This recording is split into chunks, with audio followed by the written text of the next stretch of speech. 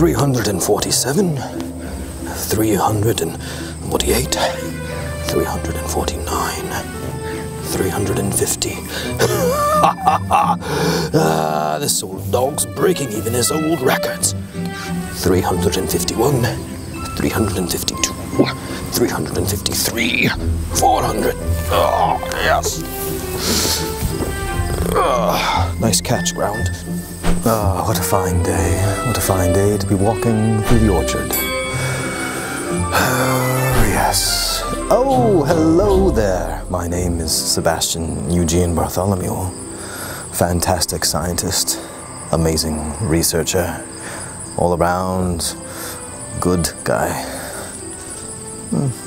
Give or take. Things seem to be bright and cheery in the orchard this morning, and I'm also bright and cheery despite my cool, calm exterior. In fact, I have developed a new addition to my Phytopoetry book, and you're just in time to hear me recite it. Are you ready? Steel your ears. This one is entitled Guts Like Guacamole. Carrots and potatoes and broccoli too can sometimes come down with the vegetable flu. Leaves turn colors and start to look sickly while fungi grow and bacteria driply. If plants don't outgrow it, you will surely know it, and all of your dreams of salsa and beans will end up like compost in the end.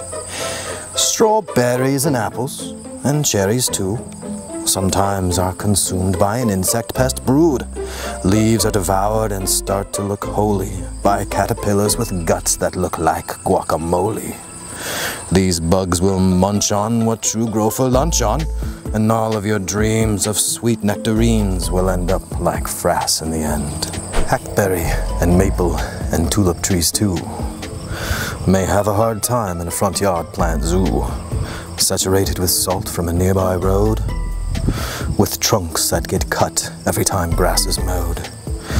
Plant trees rightly to keep leaves green and sprightly, or all of your hopes for healthy old oaks will end up like sawdust in the end. Thank you, thank you. For real, behind this mustache, I'm an extension worker. The job of extension workers is to bring information to people who can use it, and that includes information on pest management, disease management, disorders in front yards, gardens, greenhouses. Check out the links for descriptions on resources that you can use to diagnose some of the stuff that you may find that's eating your plants. Sebastian Eugene Bartholomew has been perfecting a technique for making guacamole. It's going to be trademarked.